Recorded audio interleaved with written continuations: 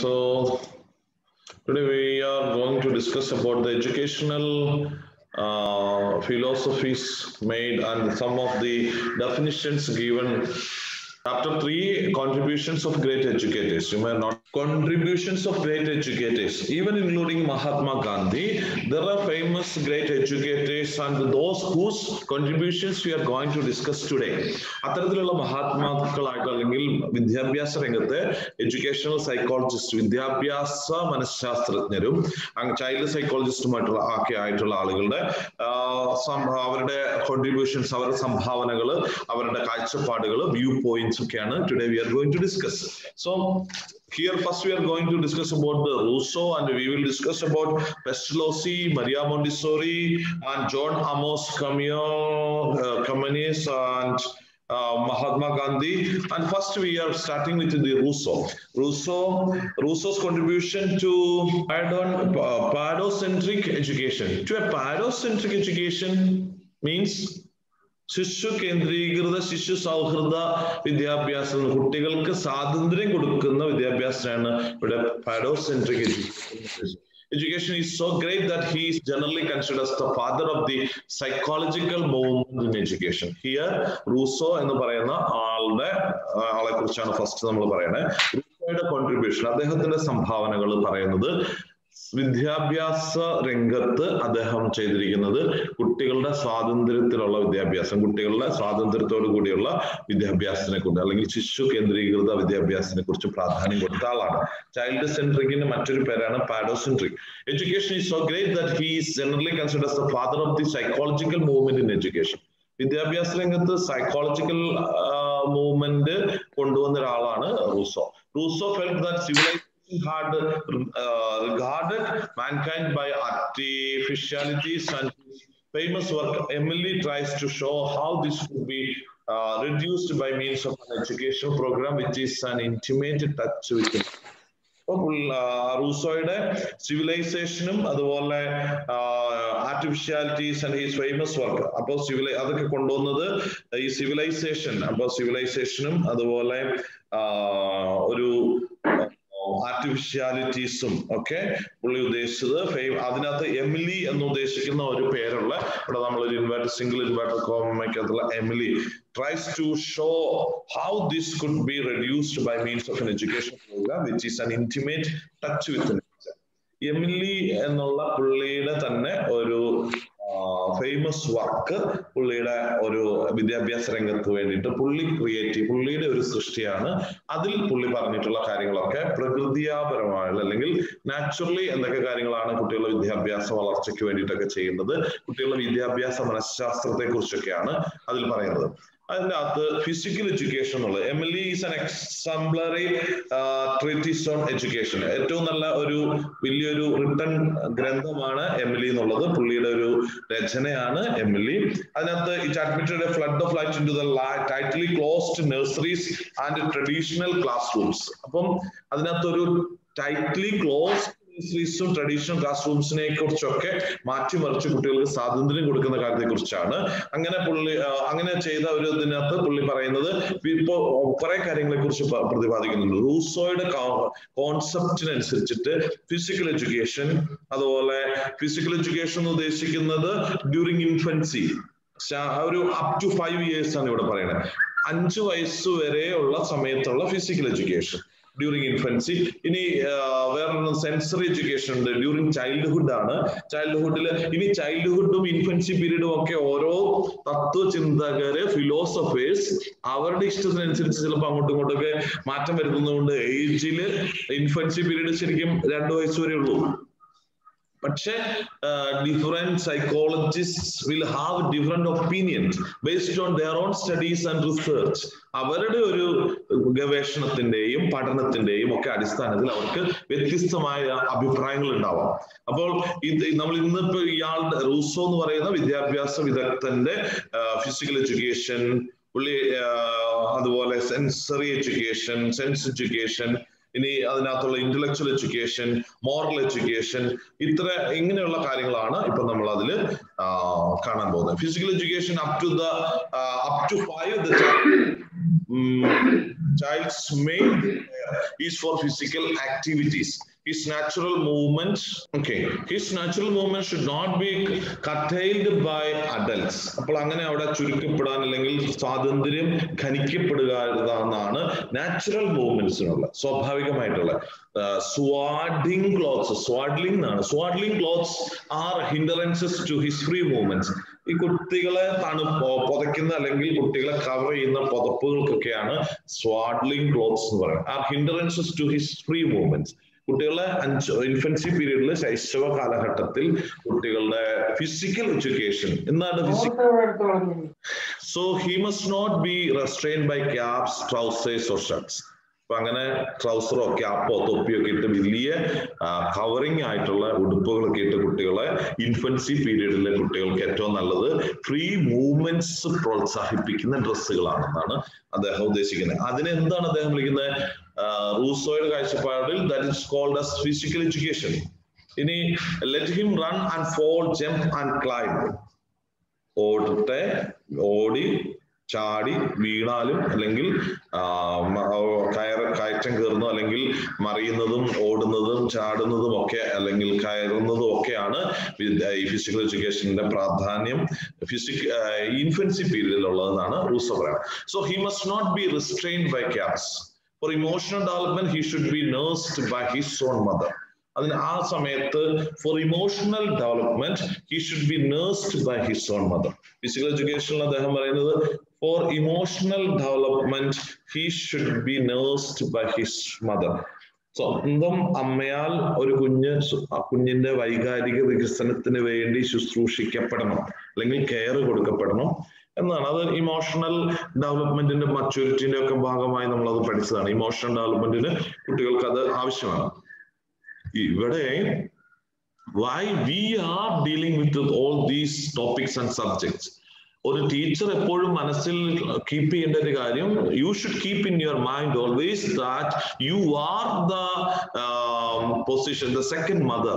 That means as far as a child is concerned, a teacher of a KG class or nursery class or pre-primary class, primary education, the teacher is considered as the second mother.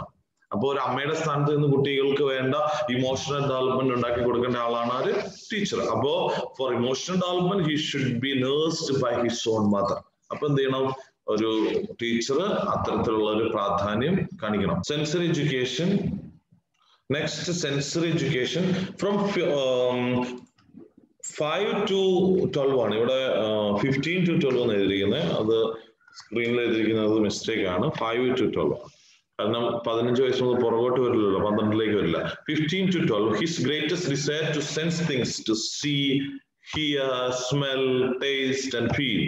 Ample opportunities at this age should be given for the child to observe the natural phenomena, the sun and the moon, flowers and foliage, birds and butterflies. Let him distinguish the different colors. Let him measure and weigh out objects. Let him listen to different sounds and get some practice in music. So, നല്ല സൗണ്ടുകൾ കേൾക്കാൻ കുട്ടികൾക്ക് അവസരം കൊടുക്കണം.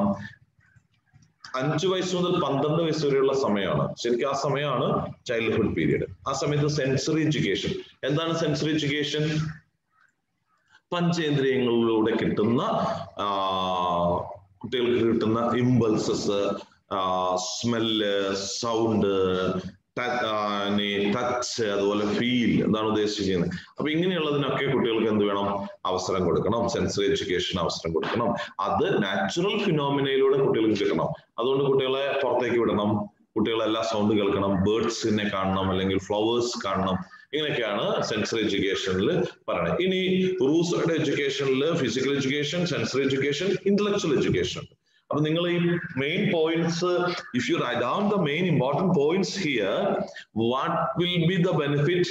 നിങ്ങൾക്ക് എന്തിനെ കുറിച്ച് ചോദിച്ചാലും ഇപ്പോൾ ഇവിടെ വിദ്യാഭ്യാസ വിദഗ്ധരെ കുറിച്ച് പറയുന്ന അഭിപ്രായങ്ങളൊക്കെ, അവരുടെ കാഴ്ചപ്പാടുകളൊക്കെ അന്നത്തെ കാലഘട്ടത്തിൽ ഉണ്ടായിരുന്നതാണ്. പക്ഷെ ഇതൊക്കെയാണ് ഇന്നത്തെ വിദ്യാഭ്യാസത്തിന്റെ മാതൃകയിൽ അടിസ്ഥാനപരമായ ചില കാര്യങ്ങളായിട്ട് കാണുന്നത്. വെൻ ഹി അറ്റൈൻസ് ഇന്റലക്ച്വൽ എഡ്യൂക്കേഷനെ കുറിച്ച്, അതുകൊണ്ട് ഈ എഡ്യൂക്കേഷന്റെ പ്രത്യേകതകളാണ് നിങ്ങൾ ശ്രദ്ധിക്കേണ്ടതും മനസ്സിലാക്കേണ്ടതും പഠിക്കേണ്ടതും ഒക്കെ. When he attains boyhood At the age of 12, he displays intense curiosity concerning natural phenomena. Now he is ready for rational knowledge. This is natural period to begin formal and positive education. Now the boy is to learn astronomy by observing the sun and stars, and geography by being lost in the forest and endeavoring to find his way out. He should still never resort to textbook of any kind, say except Robinson Crusoe, but learn on the Robinson Crusoe നിങ്ങൾക്കറിയാം. സാധാരണ കുട്ടികൾക്ക് കഥാപുസ്തകങ്ങളും മറ്റ് പുസ്തകങ്ങളും ഒക്കെ നല്ലതാണ്. പക്ഷെ അവർക്ക് മറ്റ് പാഠപുസ്തകങ്ങളെ മാത്രമായിട്ട് അവരുടെ ബുദ്ധി വികാസത്തെ തളച്ചിടരുത് എന്നാണ് ഇവിടെ ഉദ്ദേശിക്കുന്നത്. കുട്ടിയുടെ റേഷണൽ തിങ്കിങ്, ബുദ്ധിപരമായ ചിന്തയ്ക്ക് ഉള്ള യുക്തിപരമായ ചിന്തയ്ക്കൊക്കെയുള്ള സമയമാണ് when he attains boyhood at the age of 12. പക്ഷെ ബോയ്ഹുഡ് എന്ന് പറയുന്നത് 12 ഇവിടെ ഉദ്ദേശിക്കുന്നത് ടീനേജ്, കൗമാരപ്രായത്തിലേക്ക് കയറുന്ന കുട്ടികൾക്കാണ് ഇന്റലക്ച്വൽ എഡ്യൂക്കേഷന്റെ സമയം.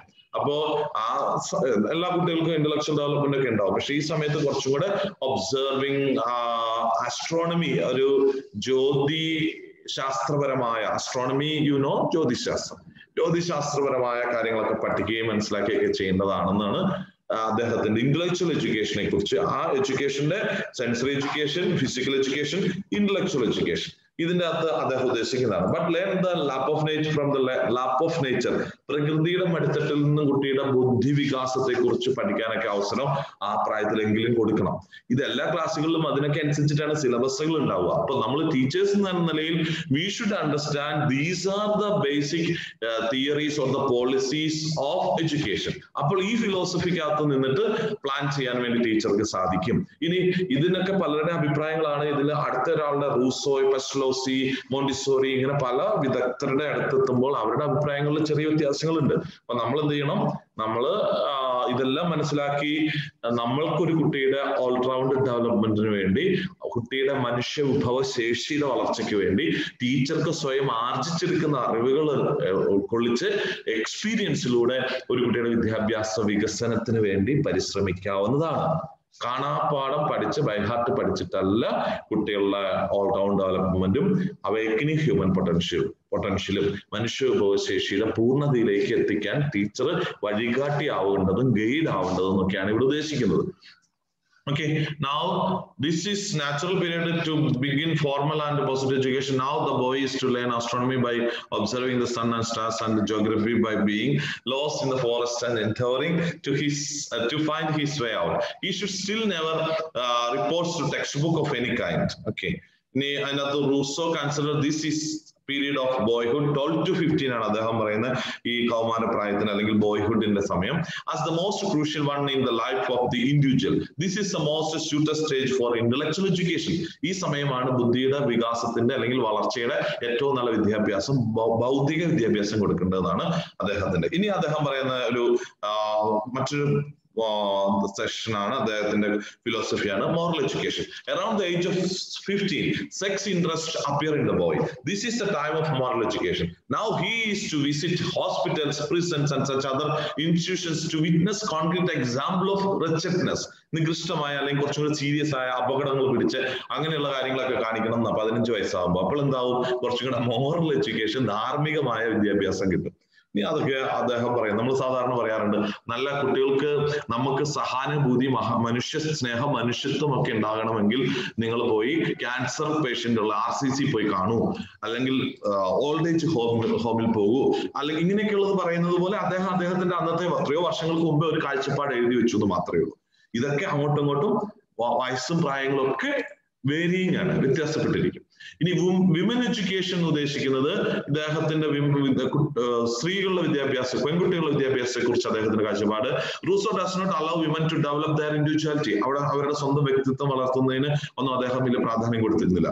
They may be trained in domestic work, music, dancing, embroidery, dancing, music ഒക്കെ ചെയ്ത് വീട്ടിലെ ഗൃഹഭരണവുമായിട്ടൊക്കെ ഇരുന്നാൽ മതി എന്നാണ് അദ്ദേഹത്തിന്റെ കാഴ്ചപ്പാട് ഉണ്ടായിരുന്നത്. Okay, this is perhaps the weakest part of Rousseau's work.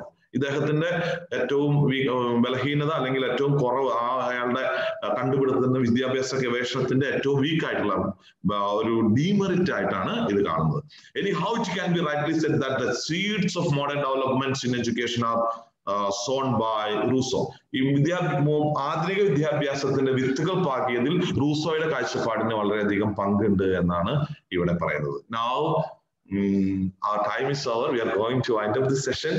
ഇനി next day we will start with the പെസ്റ്റ്ലോസി. പെസ്റ്റ്ലോസി ആണ് അടുത്ത 1746 മുതൽ 1827 വരെ ജീവിച്ച ആളാണ് പെസ്റ്റ്ലോസി. അപ്പോൾ നിങ്ങൾക്ക് അറിയാം എത്രയോ വർഷങ്ങൾക്ക് മുമ്പേ ആണ് ഇവർ ഈ സിദ്ധാന്തങ്ങളൊക്കെ എഴുതി വെച്ചിരിക്കുന്നത്. ഓക്കെ, നിങ്ങൾക്കും ഇതേപോലെ ഗവേഷണമൊക്കെ നടത്തിയാൽ നിങ്ങളുടെ സിദ്ധാന്തങ്ങളൊക്കെ കൊണ്ടുവരുമ്പോൾ നിങ്ങളെ കുറിച്ച് മറ്റുള്ളവർ പഠിക്കും. അങ്ങനെയാണ് അതിന്റെ കാര്യം. അപ്പൊ ഇവിടെ ഞാൻ just let me stop the screen sharing.